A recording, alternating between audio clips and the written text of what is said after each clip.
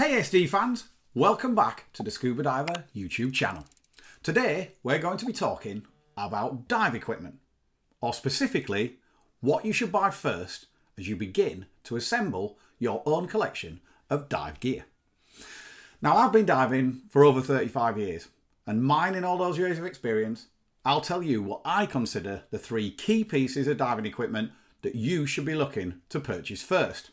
And make sure you watch until the end, as I'll let you know an extra item of gear that I strongly believe should be in every diver's kit bag, as one day it could potentially save your life.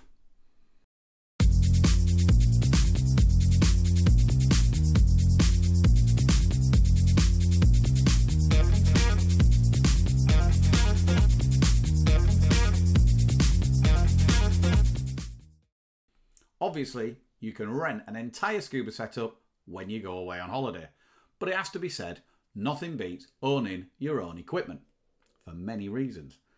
You know it's been looked after, you know it's been serviced regularly, you know how it works and operates, and you're comfortable with it in the water. Plus, in this time of COVID-19, you know you're the only one who has used it. However, most people do not generally go out and buy everything they need in one fell swoop. So what should you buy first? I would always suggest you go for the best quality you can afford, as if you buy something too entry level, you will soon outgrow it. Believe me, we've all done it. You will then end up having to buy the same product again, so buy once, buy wisely. My first purchase would be a mask. Once you have a comfortable mask that fits you well, that doesn't leak, everything becomes easier.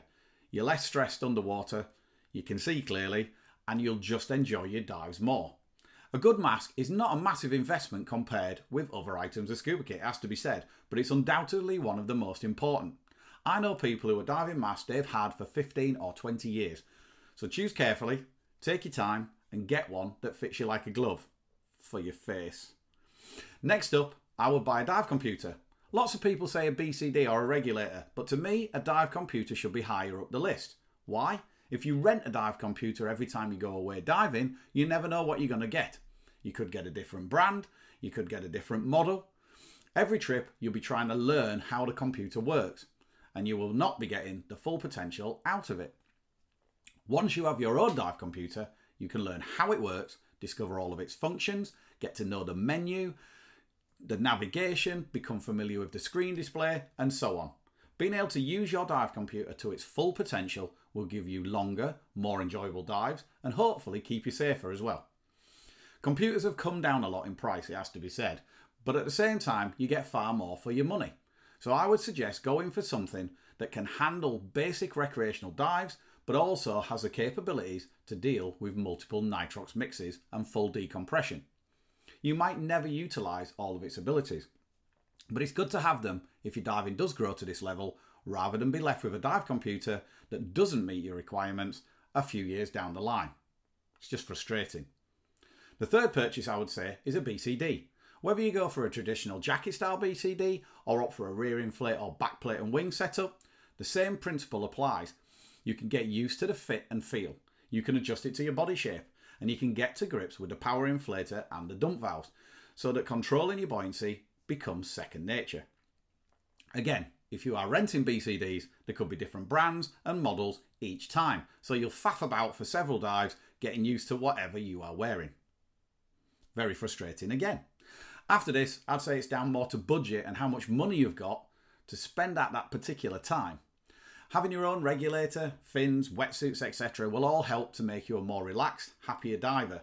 But as to the order of purchase, I would not say it's as vital as the mask, dive computer and BCD in my opinion. These 3 items will do so much to make your dives a more enjoyable experience. And if you buy wisely, they will serve you for a very long time as you progress through your diving career. One caveat, if you regularly dive in cold waters, my third purchase would be a dry suit. A well-fitted dry suit is so much nicer to use, far safer, and will keep you toasty warm. And you'll enjoy your cold water dives far more if you are not wet and chilly. And from a safety point of view, buy yourself a delayed surface marker buoy and a reel or a spool. These will be one of the cheaper items of dive kit you could buy, but they could undoubtedly save your life. Check out our video here about liveaboards, diving, and DSMBs and why they are so vital. If you enjoyed this video, be sure to subscribe to our YouTube channel and ring that bell so you get notification for all of our new videos. As always, if you are going diving in the coming days, enjoy yourself and stay safe.